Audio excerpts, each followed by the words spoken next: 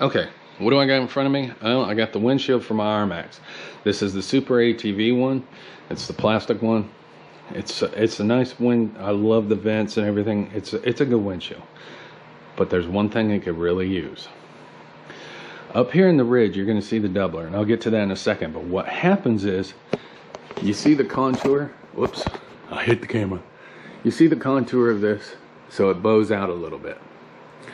Well, the problem is, this part of the plexiglass has a lot of give in it. So what happens is the wind hits it and will push it, and it'll cause it to bow like this. So then instead of thinking you got a good seal up here, that part right there will literally come up under the lip. And what I'm talking about is this lip right here. Okay? This is the hang down piece from the top of your hood, and what happens is that piece right there, about this section from here to about there on the other side, will literally bow outwards. If you're riding with somebody, it's going to scare the hell out of them, and then they'll be all nervous and thinking the window's coming in. It's not gonna, but what happens also is the window starts vibrating a lot, depending on how fast you are and what the terrain is. So I decided, hey, you know what? I need something to give it just a little bit of stiffness, something that will help it and make it stay in place. So what I did is I came up with this. I took a 1/2 inch piece of aluminum. I got it at Home Depot, 4 foot across, cut it, shaped it up a little bit up here in the window, and same thing over there. I had some leftover body fasteners, body pop rivets from my Commander, so I used those to pull through. I used the Flex Seal spray paint stuff on here so that it wasn't hard contact. It had a nice cushion between the aluminum and the plexi, because if you put straight plexi and aluminum or steel or whatever, after a while what's going to happen is they're going to start working, and you could have stress cracks, hazing, all kinds of bad things happen. So I went ahead and put that across there, drilled 3/16 holes up here, used a brand new drill bit, because you don't want to ever use an old drill bit or something you've been cutting steel, wood, whatever, because you're going to have little fine burrs in there, and what happens is over time the plexiglass will get little cracks in there. This will help minimize on the drilling part, and go slow. Do not go meow, meow, meow. Just kind of let it pull itself in there. Okay, so on the back side you'll see that I put a washer. As the fastener comes through, it comes in and it'll grab that washer and pull on the washer itself. Will not pull on the window itself.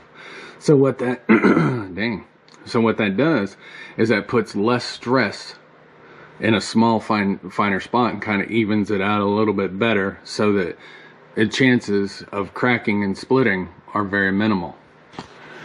Now, I know somebody's going to has already looked at the windshield and went, why did you put a windshield or a windshield wiper?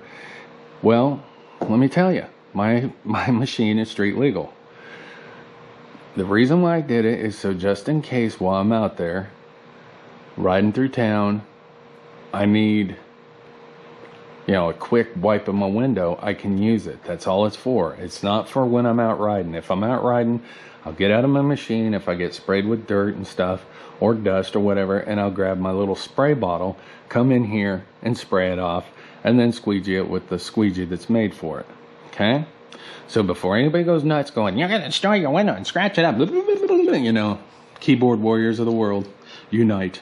So the thing is that's all that is for while I'm out riding and it just happens to rain while I'm in town or something, or wherever I'm at, I just have a quick windshield wiper while I'm riding. That's it. So breathe in, breathe out, go poop if you have to. Now on the other part of this, these are really nice. I love these. These go great. They flow through pretty good. All in all, the windshield is very good. The only thing I can recommend is make sure that you got some really good sharp shears when you're cutting this, because of the steel that's in here is a pain in the butt. And if you use regular sheet metal shears, instead of it cutting like this, it'll cut almost offset it. It'll literally push it and cause it to roll, which then will tear and yada yada. We all been there. The clamps are okay. They're a pain in the butt.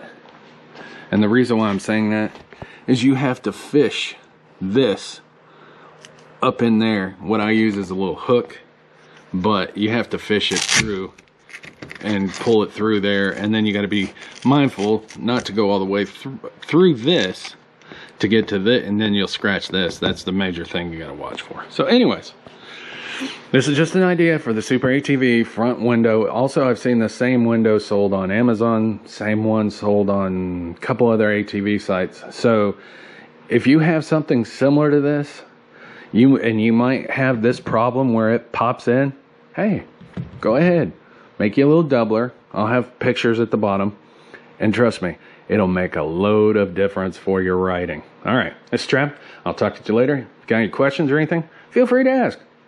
The more we talk, the better we learn. Have a great day. Bye.